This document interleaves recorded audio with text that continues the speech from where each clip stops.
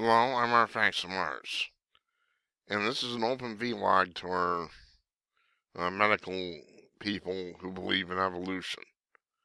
Now, when I ask the question I'm going to ask, make sure that you keep it in the context of our supposedly having evolved in a salty sea, salty ocean. Actually, I haven't found any real agreement from scientists on that point either. But anyway, that's what we're being led to believe. Now, this is Blood Pressure UK. It's an anti-salt site.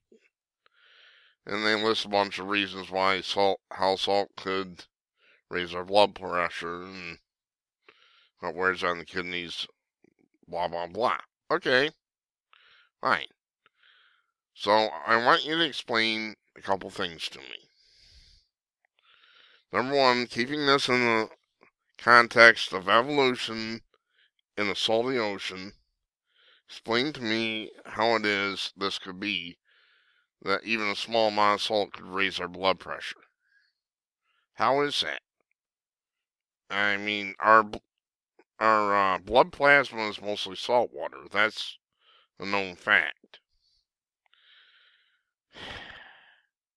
So, how is it that a small amount of salt is going to change anything? And this site lists a big, long, technical explanation. I'm not arguing about this really, other than about the blood plasma. It's mostly salt water, so how is it? Do tell. How is it that a small amount of salt can do this anyway? But I want you to keep your answers in context of evolution. They tell us that we evolved, our ancestors, very distant ancestors, evolved in salt water. And then they turn around and tell us that salt's bad for us. But it gets worse. Some of our mammalian relatives, and if you don't believe me, you can visit a ranch and talk to the rancher. Ranchers set out salt licks for their animals. And if you've been around the farm, you've seen this.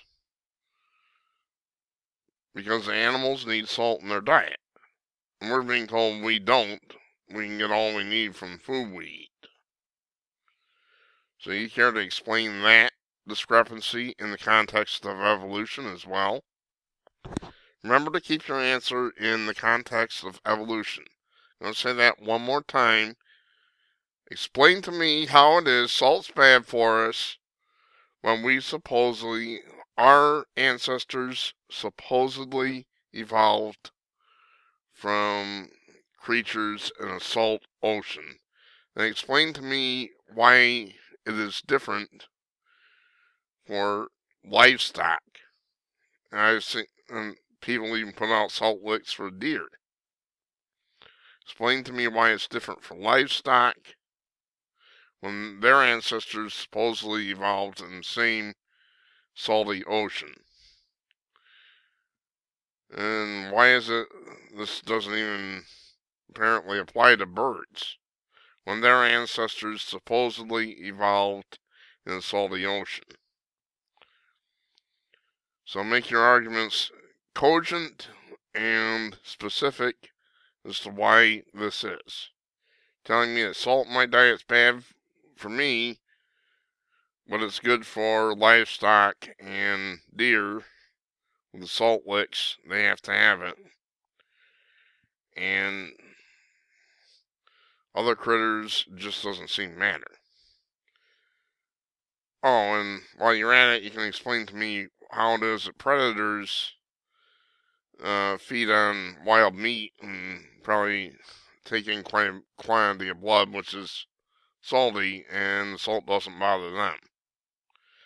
Remember that their ancestors supposedly evolved in a salt ocean along with ours.